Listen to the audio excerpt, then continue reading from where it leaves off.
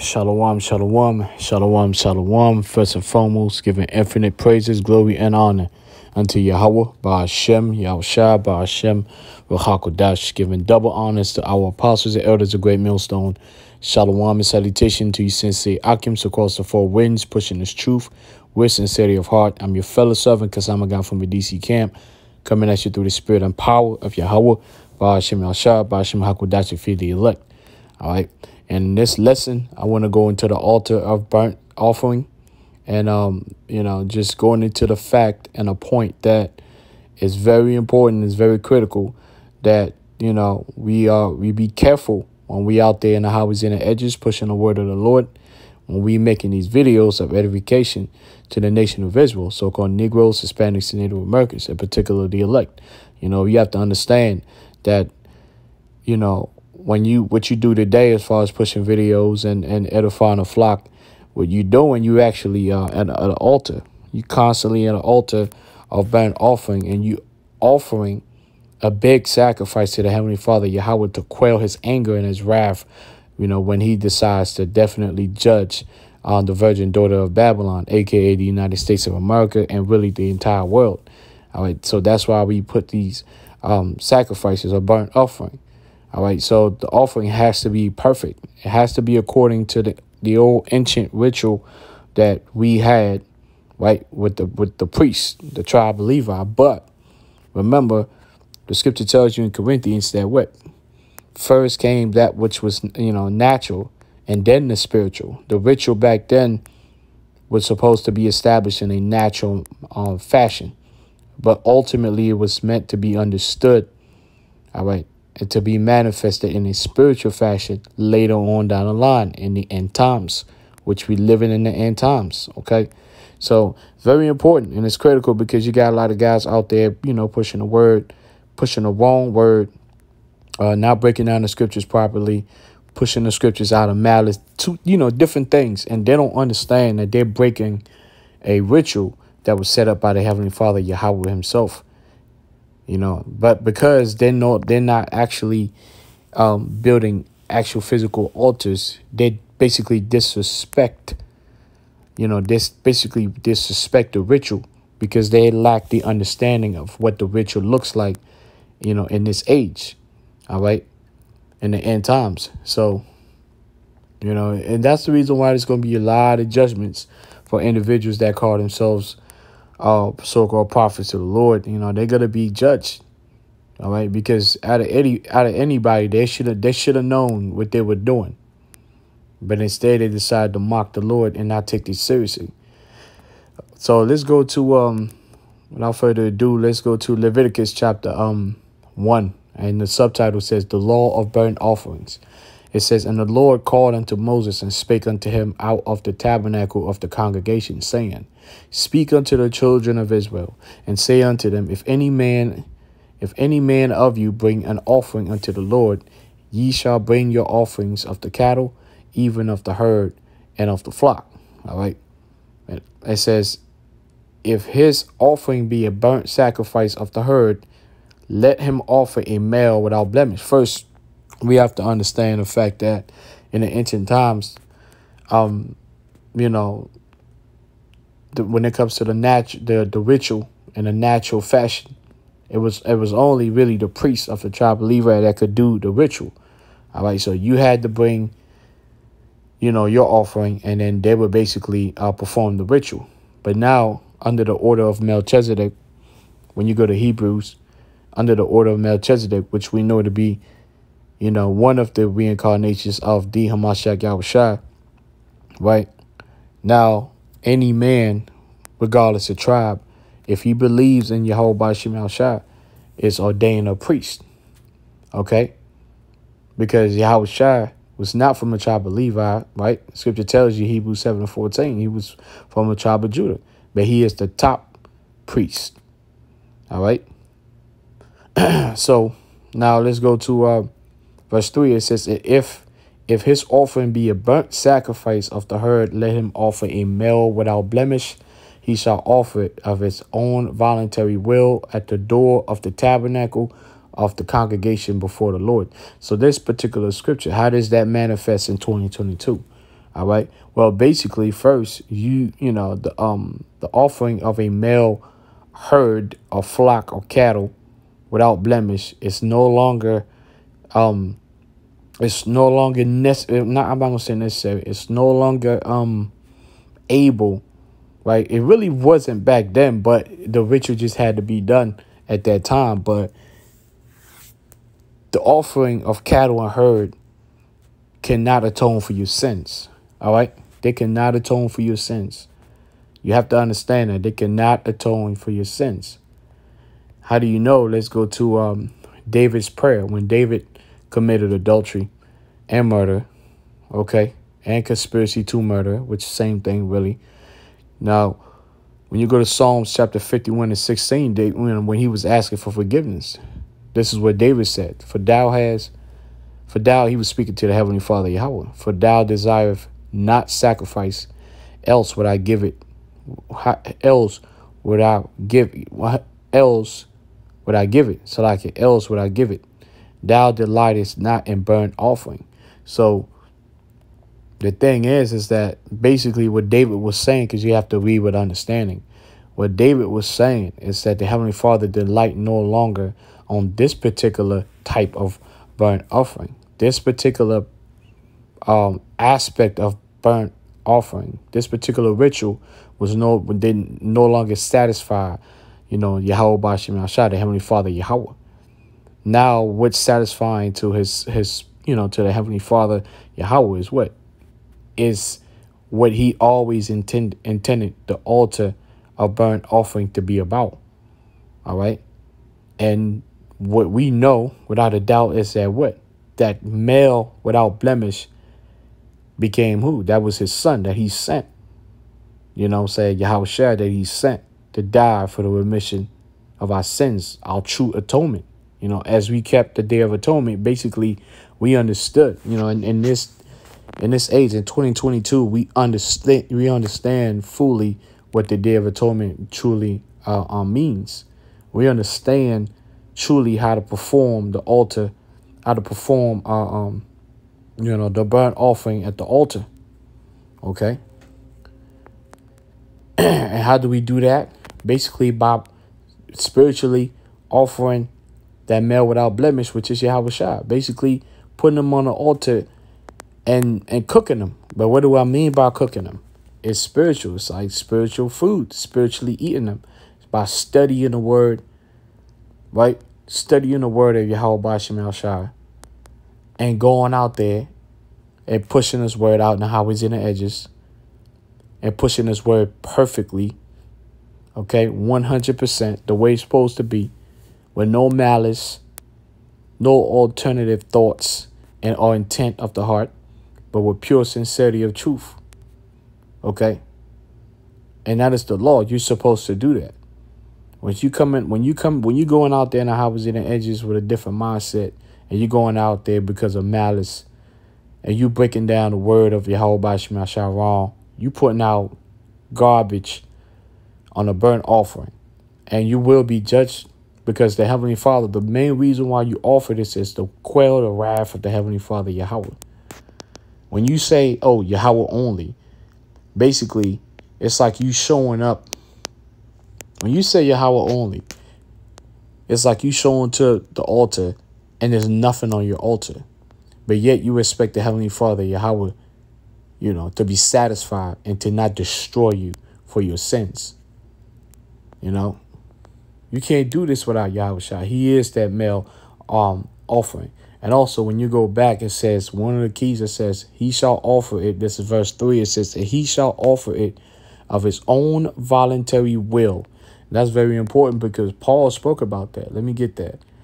This is 1 Corinthians chapter 9, verse 17.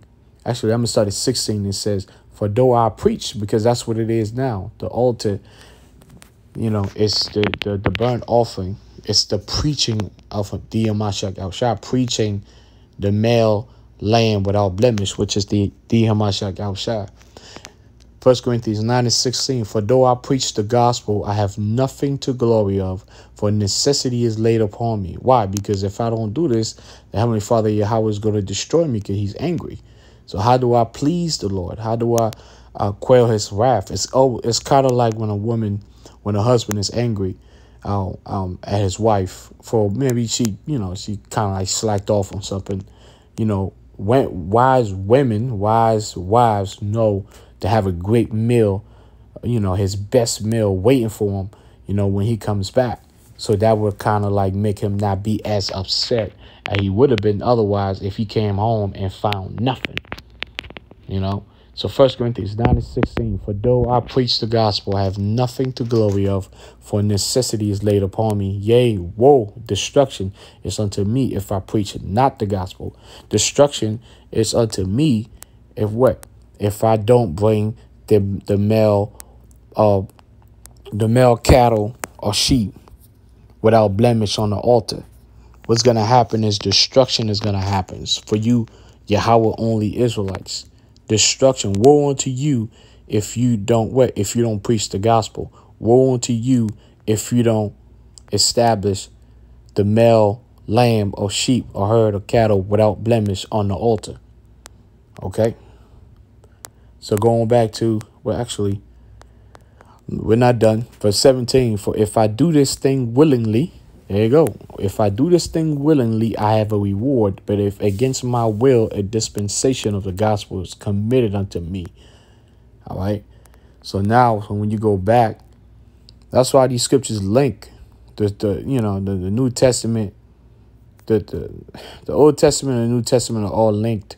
And the New Testament helps you basically understand you get the full understanding of what the Heavenly Father always meant in the Old Testament, but it wasn't meant for Israel back then to understand. The understanding always lags behind.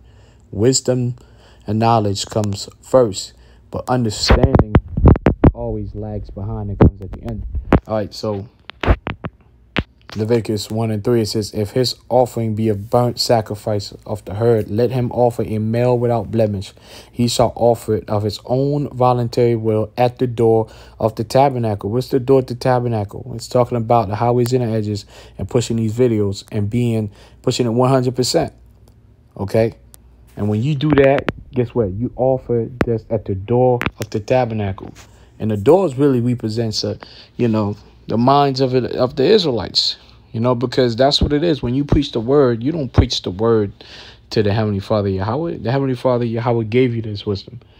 What makes him satisfied? What makes him what makes this meal, right, this offering pleasing unto him is that you basically healing your brother, your neighbor, your Israelite brother, by giving him what? By giving him the food that he needs. And what is that food? It's a fully well done, well cooked, male without blemish, lamb, herd, which in this case is representing what? Yahweh Shai. All right. Feeding him Yahweh Shai and the faith in the Mashiach Yahweh Shai. Verse 4, it says, and he shall put his hand upon the head of the burnt offering, and it shall be accepted for him to make atonement for him. That's very important. All right, that's very important because you got to understand something, and this is something we understand and we've understood over the years, besides the fact that, we hopeful elect. I mean, there's certain things that you got to do in this gospel day in and day out, week in and week out, year in and year out, to continue to be accepted. Brothers don't just be in the truth for years, beginning with our apostles and elders, just because, there's certain things that we do. There's certain fuck ups that we do. And there's certain things that we have to overcome. And then there's certain mistakes we make or whatever. But the reason why brothers keep, are maintaining in the gospel, why? It's because brothers always know through the Spirit that we are putting this ritual. All right, we're putting this ritual, and we always putting a burnt offering on the altar to appease the anger of the Heavenly Father Yahweh. And every time we're able to overcome a trial of tribulation, guess what? It means that It means that our burnt offering was accepted. As a matter of fact, let me go to this is Psalms chapter 20, and I'm gonna go to Psalms chapter 20. I'm gonna start at I'm gonna start in 1. It says, to the chief musician a psalm of David. The Lord Yahweh hear thee in the day of trouble. The name of the power of Jacob defend thee. Send thee help from the sanctuary and strengthen thee out of Zion. Remember all thy offerings and accept thy burnt offering. And that's very important. Salah. Accept thy burnt offerings. The thing is, it's like just like Abel and Cain, you have a lot of Israelites call themselves teaching the word of the Lord and out there in the houses and the edges and you know, but their burnt offering are not being accepted and they are totally unaware. But we know because when your burnt offering is accepted, not only do you remain in the gospel, but also the Most High will keep feeding you with more wisdom, knowledge, and understanding. Okay, and the growth will be seen. All right. Man, listen, things have not changed. Well, they have, but it's just now we getting a full understanding. So now let's get back. So it says, verse 5, it says, and he shall kill the bullock before the Lord and the priest, Aaron's sons, right? And the priest, Aaron's sons, because now spiritually we are all Aaron's sons spiritually. What do I mean? Like I said earlier, regardless of tribes. You know, we become priests under the order of Melchizedek. All right. It says that he shall kill the bullock before the Lord, and the priest Aaron's sons shall bring the blood and sprinkle the blood around about upon the altar that is by the door of the tabernacle of the congregation. And he shall flay the burnt offering and cut it into pieces. So that's what I meant by, see, when the husband comes home and when the husband is angry, you got to feed him a well-done, well-cooked meal. And then it says you got to cut it into pieces. What does that mean, to cut that meal into pieces? Well, that's when you go to get a better understanding. Let's go to Timothy. No, I had it right here. No, that's not it. Not that one. There you go, right here. 2 Timothy chapter 2, verse 14, subtitle, and shame workmen. It says, of these things put them in remembrance, charging them before the Lord, that they strive not about words to no profit, but to the subverting of the hearers. Study to show thyself approved unto the Most High, a workman that needeth not to be ashamed, rightly dividing the word of truth. All right, so now when you look up the word dividing, it goes back to the word divide. It means to separate into parts or pieces. All right, to separate into part of pieces, meaning what, to cut into parts or pieces. Thus, when you go back to Leviticus, chapter 1, verse 6, it says, and he shall flay the burnt offering and cut it into pieces.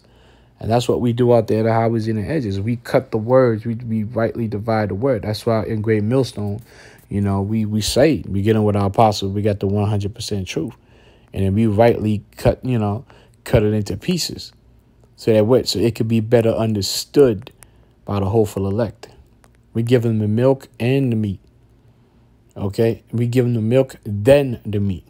Okay, it said, verse 7, and the sons of Aaron, again, representing the men of the Lord, regardless of tribes that believe in thee, Amashak Yahushua, and the sons of Aaron, the priest shall put fire upon the altar and lay the wood in order upon the fire. Verse 8, and the priest Aaron's sons shall lay the parts, the head and the fat, in order upon the wood that is on the fire, which is upon the altar. Which is, again, these are all ways of how we break down the words, how we do our lessons. You know what I'm saying? The things that we talk about, like I said, in order. This the way you being taught in this truth, things have to be done in order. All right? So that's what it's going into. Verse 9, it says, but his inwards and his legs shall he wash in water, and the priest shall burn all on the altar to be a burnt sacrifice, an offering made by fire of a sweet savor unto the Lord. And that's what I wanted to go, focus on too, a sweet savor unto the Lord.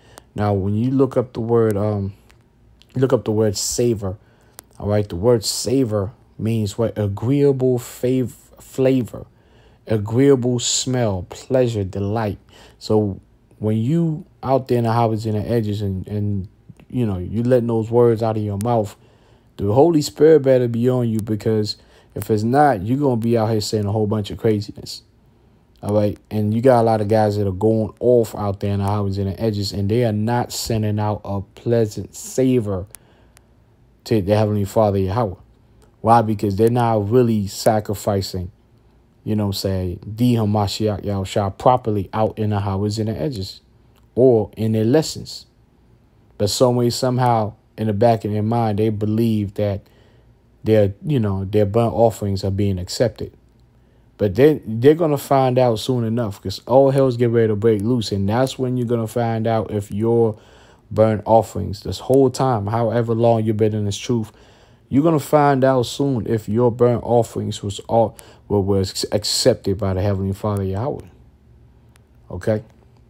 So now let's go to we had some precepts speaking about savor, right? Let's go to, we're going to close out soon. This is Matthew chapter 5, verse 13. It says, ye are the salt of the earth. But if the salt have lost its savor, wherewith shall it be salted? It is thenceforth good for nothing, but to be cast out and to be trodden under foot of men. So the salt of the earth is talking about the elect out of the nation of Israel. Right? Because when you go, because you remember, it spoke about what? The savor. If the salt has lost its savor. Now, let's go to 2 Corinthians chapter 14. And this is where we're going to end. 2 Corinthians chapter 14. It's like chapter 2, verse 14. And it says, now thanks be unto the Most High, which always causeth us to triumph in Hamashiach Yahushua, right? That male without blemish, that lamb, and maketh manifest the savor of his knowledge by us in every place. That's how the salt and the earth and the savor of his knowledge. All right, so it's the knowledge, it's the wisdom, knowledge of understanding. And how do you get that? By believing in the Hamashiach Yahushua. Once you believe in the Hamashiach Yahushua, you basically are already you're being given the knowledge, the wisdom, the knowledge, and the understanding. Now, it will come with time, because it has to be delivered through time. But you immediately gain access. Why? Because you put out the burnt offering on the altar. So I'm going to read that again. 2 Corinthians 2 and 14. Now thanks be unto the Most High, which always causeth us to triumph in Hamashiach, and maketh manifest the savor of his knowledge by us in every place. For we are unto the Most High a sweet savor of Hamashiach Yahushua. There you go. For we are unto the Most High a sweet savor of Hamashiach, in them that are saved and in them that perish. To the one we are the savor of death unto death, and to the other the savor of life unto life. Yeah, I mean, at the end of the day, when we preach the word, we preach Hamashiach Yahushua. We preach about the fact that Yahushua is going to come down here and he's going to deliver his elect. But in the same token, he's going to come down here, and he going to destroy, he's going to cook this place, man. You know what I'm saying? It says, and who is sufficient for these things? Verse 17, for we are not as many which corrupt the word of the Most High, which the word of the Most High is the Hamashiach Yahushua. It is that male without blemish, but as of sincerity, but as of the Most High, in the sight of the Most High, speak we in Hamashiach Yahushua. And this verse is powerful, and that's what we're going to end on, because you got, again, it's unfortunate, but it's a part of it. You got a lot of Israelites out there that are not performing the ritual of burnt offering on the altar spiritually the way it's supposed to. But yet they've been sent strong delusions into believing that their burnt offerings is accepted of the Heavenly Father Yahweh. But when all hell breaks loose in the day of judgment, which is starting, we've been in the day of judgment, really, but in the final hours of judgment, when all hell breaks loose and death comes and the pale horse, is released upon, the virgin daughter of Babylon, that's when you're going to realize that the whole time you thought you was out here making a burnt sacrifice, but you had nothing on the altar. You were just burning air. And hey, listen, us hopeful elect, man, we hope to not be those men. That's why we have to continue to be in sincerity, in humility, always receptive, always be receptive. That's what the scripture says. The scripture speaks about a delicate heart. That word tender means receptive, always receptive to correction, rebuke, and enlightenment. All right, so that's a lesson that I have for today. I hope you brothers, sincere brothers, will edify, and you few sisters that do listen. Barakatah Yahweh, Barakatah Yahushua, Barakatah Yahweh, Bashim Al-Shah, Bashim HaKodash, double honors to our apostles and elders of Great Millstone.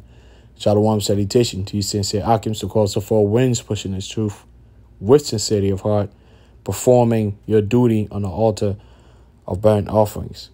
Kasam Gal from the DC camp. Shalom.